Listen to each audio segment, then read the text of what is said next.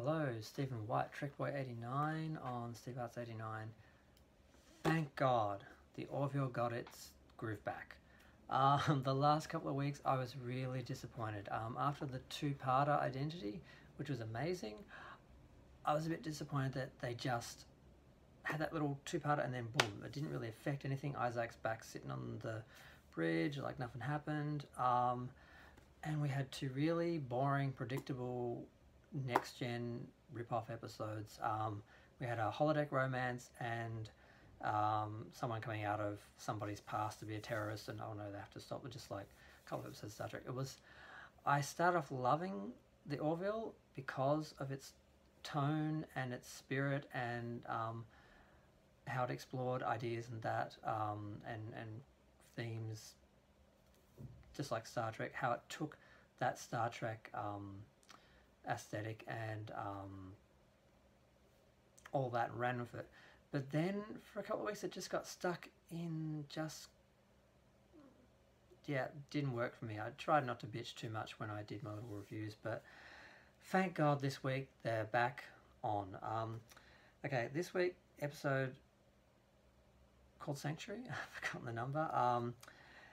It starts off basically the Moclans, a couple are being transported, and we discover that they are transporting female Moclans to a planet where they've been hiding and growing as a separate culture and a separate community for years. So Bortus finds out, lets them go because frankly his time on Orville has opened his mind. He values women. He doesn't have a problem with. Obviously, he wanted his child to remain a girl. He doesn't respect his culture's traditions on that level. He has broadened his mind, opened his mind, and unfortunately, his husband doesn't. He doesn't assimilate. He doesn't respect the women of the ship. He doesn't associate with them. He holds tight to these ideals, and that's a big source of conflict between the two of them. Now the episode starts off with Marina Sirtis doing a cameo, which is amazing. She's playing the teacher, and we do have a Next Generation moment where the son, who was a girl but has been changed to a boy due to their beliefs, his name is Topa. He is in school being an asshole. Much like Alexander did, because he's a Klingon, and plays out a lot like the scenes in Next Gen, which of course had schools on them because they had families on them, just like Orville. And Marina does a good job in her two little scenes she's got. She's gorgeous. I met her a while ago. We all love her. Everyone loves her. He comes down on hard on him, but his partner doesn't, and there's that conflict again. And then he discovers that the people are taking the child to. They lied. They said they were going to a planet where they had sanctuary, so they could raise the child as a girl without being chased by the Moclans. Because obviously no one talks about this secret planet that they've been hiding women on for generations. Because there are a lot more female that are born than we were led to believe at first, and that the culture teaches. So, but naturally, the little asshole of a son. I'm never going to monetize my videos, so I can say what the fuck ever I want. I got 25 subscribers. I couldn't monetize if I wanted to. Fuck, he's an asshole. He, of course, tells. So then, of course, it all falls apart. They go to the planet, and yeah, it all falls apart. Eventually, the Moclans find out about this planet, and of course, they come in like the most toxic masculinity creatures ever conceived. And of course, the women want to claim basically asylum and just basically want to just live on their own and just do their own thing and be left alone. They don't want to change Moclan society. They don't want to be accepted and taken in. They just want to have their own world and, fuck you. They can have two separate single race societies. They're fine with that.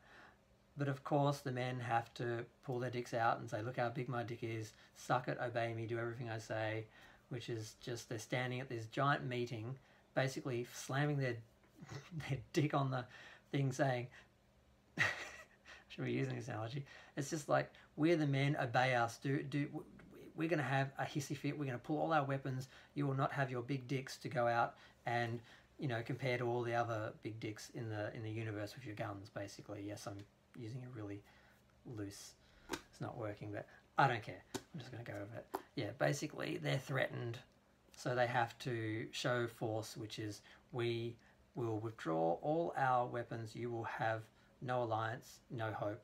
The crew will kill you. So, and of course, all the scared little men up the top are saying, oh, let's just abandon all our ideals, because what's the point of having our ideals if we're dead?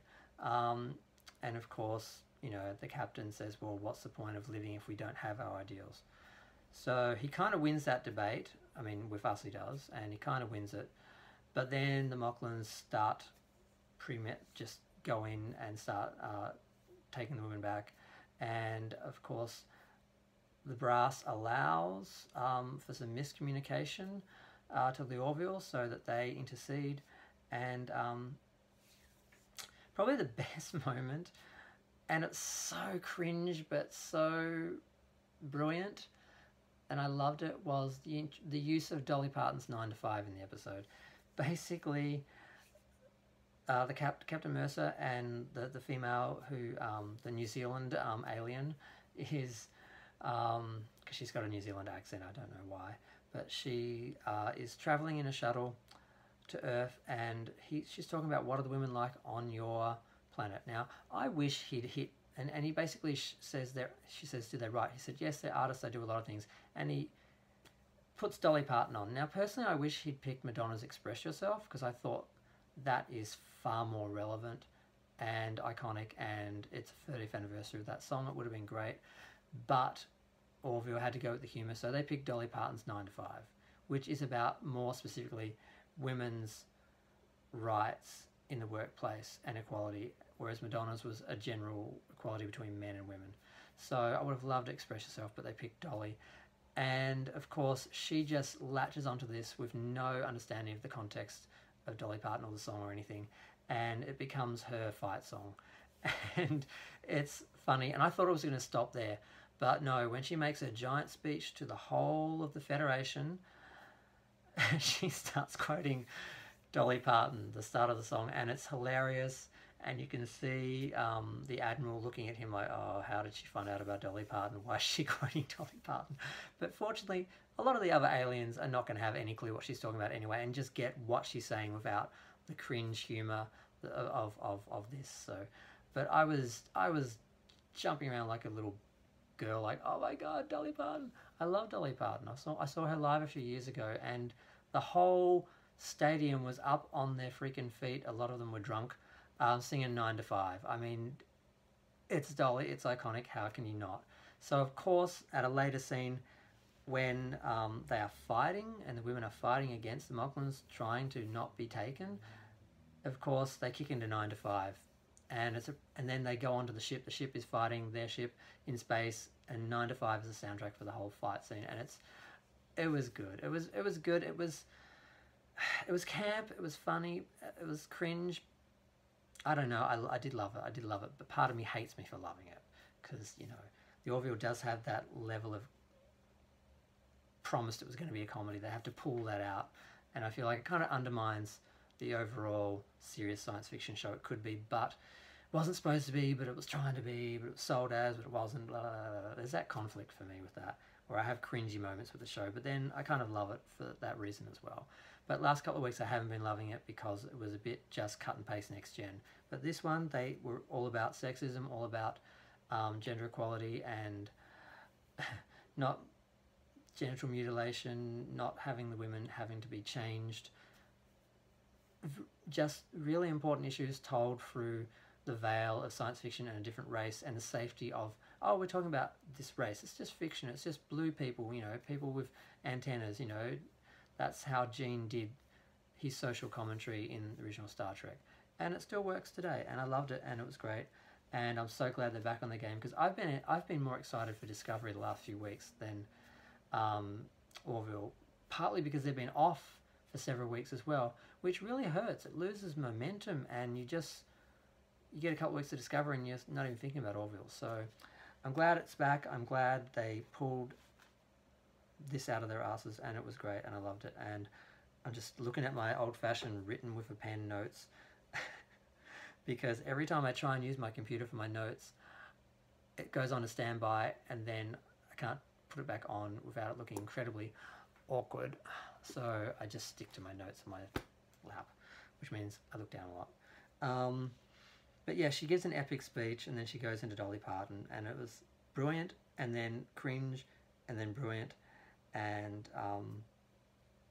yeah, it was kind of predictable that the Mocklins would, you know, put their dicks out on the table and be like, you know, we are the biggest, do what we say. And of course, the little white men are all running around going, oh, we need our alliance. And of course, Mercer stood up and said, what is the point of us being here if we're going to just cave to bullies, even in the face of annihilation? And of course, he pulls out the fact that you can't take them on. You're going to die too. And the only thing left is going to be this little race of Mocklin women out in the middle of nowhere, which, you know, is going to be protected by us till the very end. So I don't know if that turned them or if it was supposed to turn them, but between that and everything else, they caved, they accepted and let them have their planet. So it was a great show, great story, and happy ending because they've now got this place, this sanctuary, and they can take the next step from there. And I loved it. And I hope, and the planet was in a nebula. It was pink, so it was a big pink planet of women. It was fabulous. I'm looking for the next episode, and I'll be doing another video on that. And please feel free to make comments and give me any advice because I'm a new YouTuber and I'm trying to work out how to actually give good video. So I'll see you in the next one. Hopefully Orville will be back next week. I haven't checked, but thanks, bye.